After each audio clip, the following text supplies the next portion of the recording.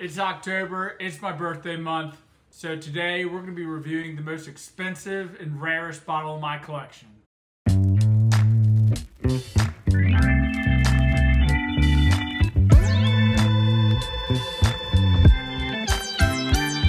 Welcome back to another episode of Neat Bourbon. My name's Tanner, and today is going to be an awesome video because I'm going to be tasting and reviewing the most expensive and rarest bottle in my collection.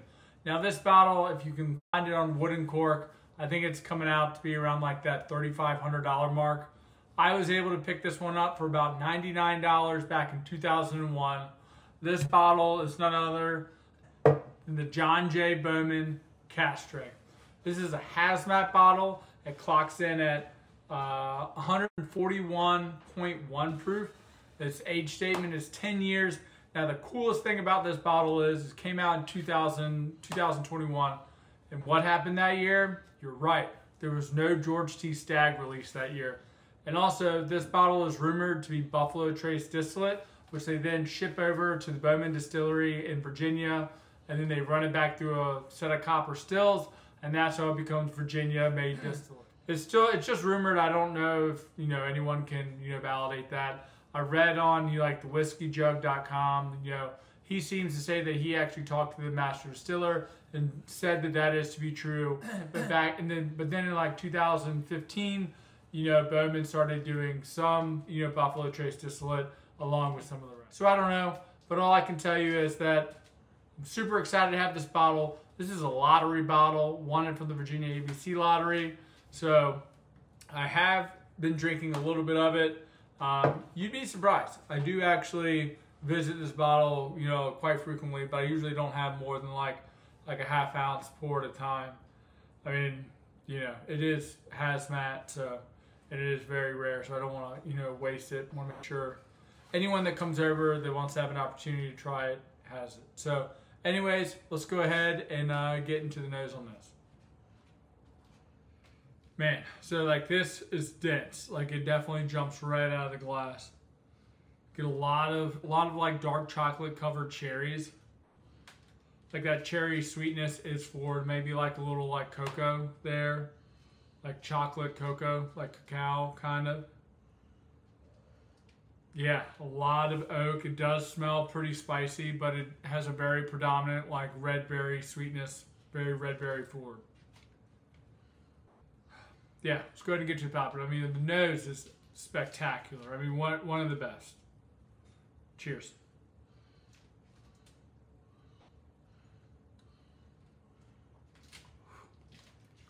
Man.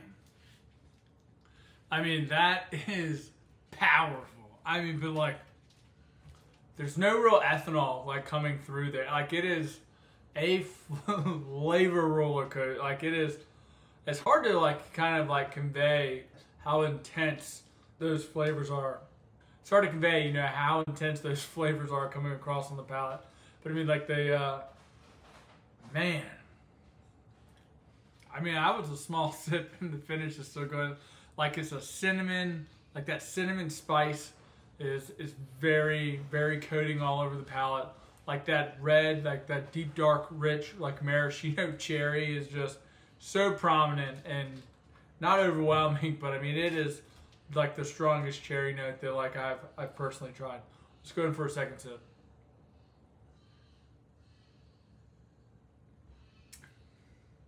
Man,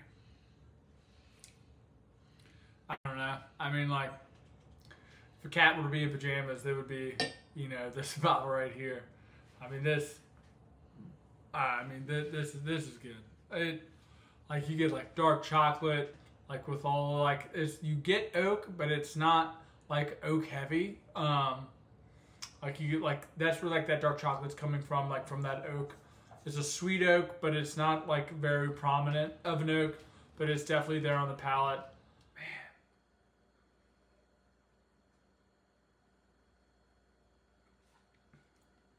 Man.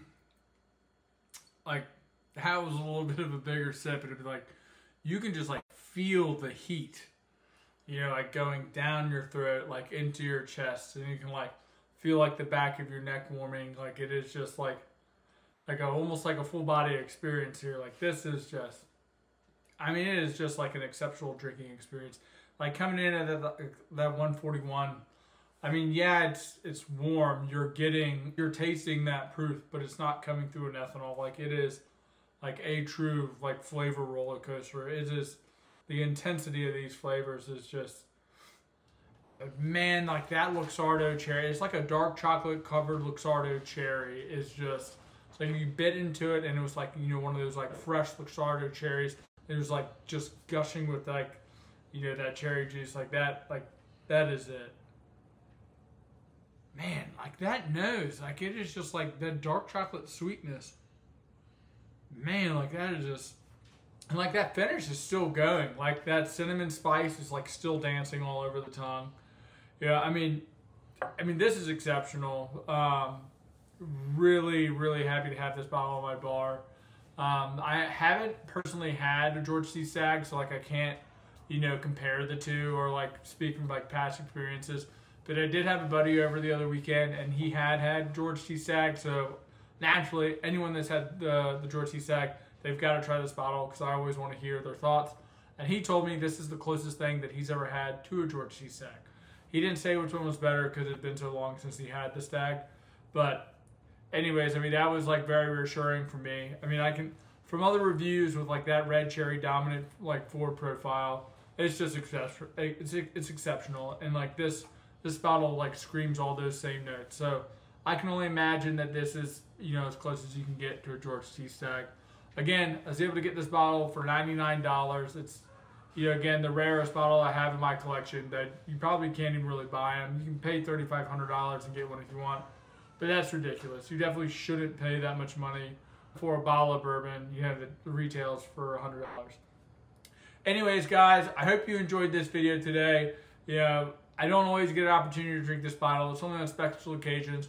October is my birthday month, so I really wanted to get this bottle review out for you guys. Again, if you want to see this bottle go toe-to-toe with anything else in my collection, you know, like, please let me know. I'll love to make some more content with this bottle. But anyways, my name's Tanner. This is Neat Bourbon. And as always, pop the bottles and share the pours, and we'll see you in the next one.